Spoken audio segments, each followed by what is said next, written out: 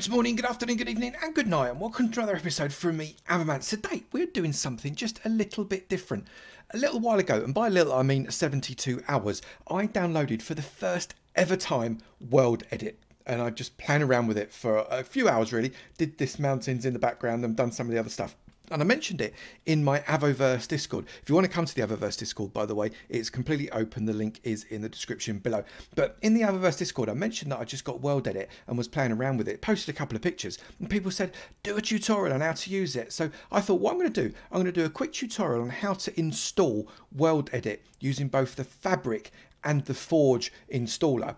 And I'm also then going to do another video on how to use it, which will come after this. I may even release them on the same day, so as you're not uploading it and then waiting to find out how to use it. But first off, we've got to get this fella on your computer. So let's go over there now.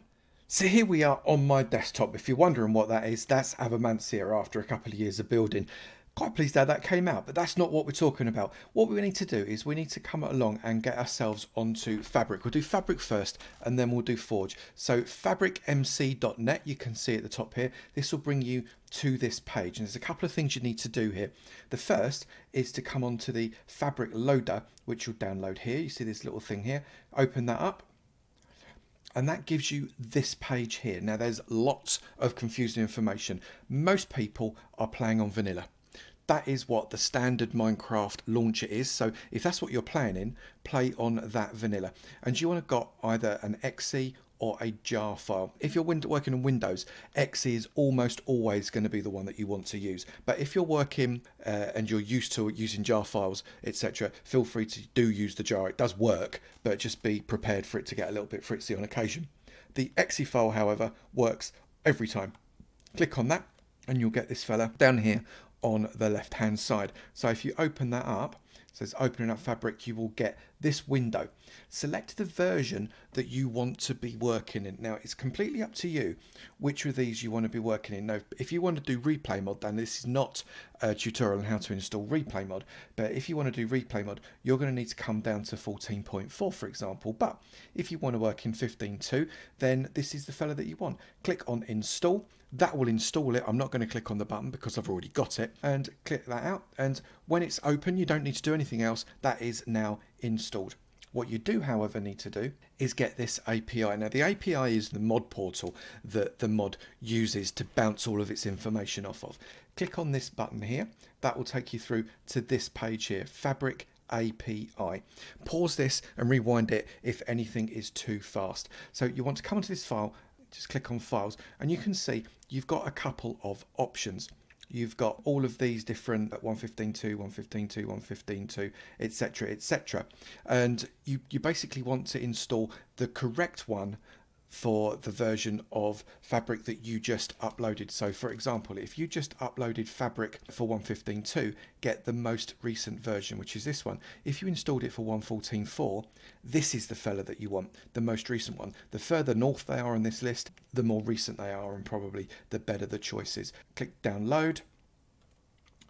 Download app will happen in 1, 2, 3, 4, 5 seconds, and then you'll get a little doodad coming up in the bottom left hand corner. This is just the computer being careful. You can see because it's a jar file. The computer's being careful because it doesn't want you to get any nasty viruses. This, however, is absolutely fine. As long as it says Fabric-API and ends in jar, you are going to be golden. Press keep. That will download that. Drag this to your desktop. Like that. It's just a lot easier to manage when you've got it on the desktop like that. And then what you want to do is you want to open up your Minecraft mods folder, and that's really easy to find as long as you know what to do, because they do hide it away. Type in here %appdata%. You can see that gives you a file folder here, %appdata%.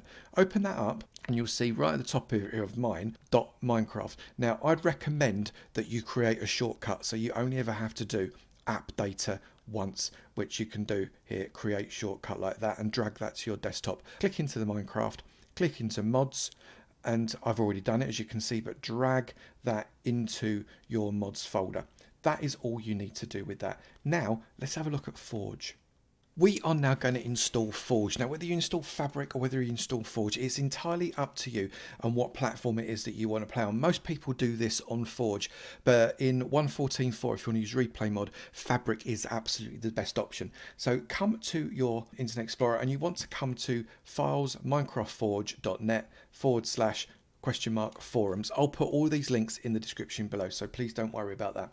You have got a few choices. Depends what version you want to play in. Again, if you want to play in 15.2, make sure that it says 15.2 there and you're away. If you want to play in 10, feel free. You can play in 1.10.2. You can do that as well. It is not a problem.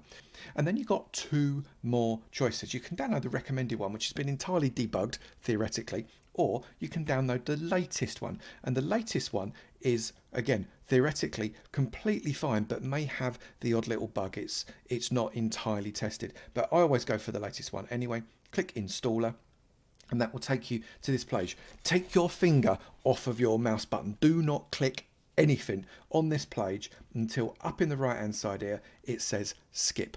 Once it says skip, click on skip and you'll see you've got your download on the left hand side at the bottom. As long as it says Forge 1.15.2, which is the one that we just selected, and a jar, you can hit keep with genuine comfort. So hit keep there and that is there, you can see, waiting for us to play with it. You don't need to drag this to your desktop. All you need to do is just click on it. So that's what we're going to do now. This gives you this install client, install server extract. If you're installing it into a server, surprisingly, you do that. Install client, all you do is click OK and that will install Forge. You can see downloading libraries and it does loads of malarkey, and once this green line has completely finished about 14 million times, you'll find that you've installed Forge. And there you go, we get this little pop-up that says successfully installed client, blah de blah de blah de blah. Okay, that's now done. You can close this. You will never ever need it again. And the next thing you want to do is install WorldEdit. Now I'm coming onto this page. You can see Cursed Forge, Minecraft, MC Mods, WorldEdit. This is the page that you are after. Now on here, click Files. That will take you to this page here and you'll notice you've got some choices. Again, it's always choices with this, isn't there? Depending on which one you physically uploaded, if you're working in Fabric or Forge, you need to download the one closest to the top in the version that you have downloaded. So for example, we've downloaded Forge for Minecraft 1.15.2 just here. So I want to download this one. Also did Fabric and blah de blah de blah. So select the one that you need. I'm going to click here and I'm going to download that. Again, it takes us to this page here. Download will begin in 2 seconds, 1 second, and down on the left hand side, again, we'll see this little worry. Again, if it says WorldEdit, Forge, MC, and jar, we are good to go. Click keep on that, and that will download that onto our hotbar there. So now we just get that onto our desktop and then we can start to play with it. And here we have, it is on our desktop right there. I'm now going to again open up my mods folder in exactly the same way as I did before, because I've now got a shortcut, the shortcut that you made, excellent. And I'm going to drag this into the folder like that. You can see WorldEdit Forge MC 1.15.2. That is now in my system. Now what I can do is I can come down and I can open up my Minecraft launcher. And in this Minecraft launcher, if you open up your installations and you come all the way down to the bottom, you should see you've got a brand new one, Forge 1.14.4, 1.15.2 Forge, which is what we just downloaded. So if we select that one, you can see that's a new one and we can play it. If it is not there, you can come to installations, click new installation and select it through in that method. So if you click new, unnamed installation, call it something, whatever it is you want, and you can go through and it will be on here. You can see 1.15.2 Forge 31.1.18. So I'm going to play this and this is going to load up Minecraft.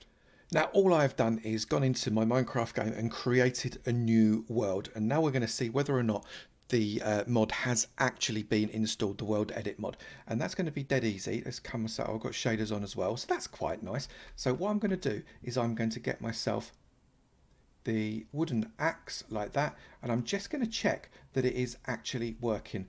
And the way I do that is just literally by hitting the wooden axe on any block, just with the left mouse button. If I do that, it says in the bottom left there, first position set to 210, blah de blah de blah. And you can see if I then come and do something with the second mouse button, that second position set. Now that's because the wooden axe is your friend when it comes to WorldEdit. So we know that this has actually worked. Now, if I come up here and put in the air and I put in a command //h sphere 25, I picked a random number, and 5, I should appear in a hollow sphere when I press enter here. Bang.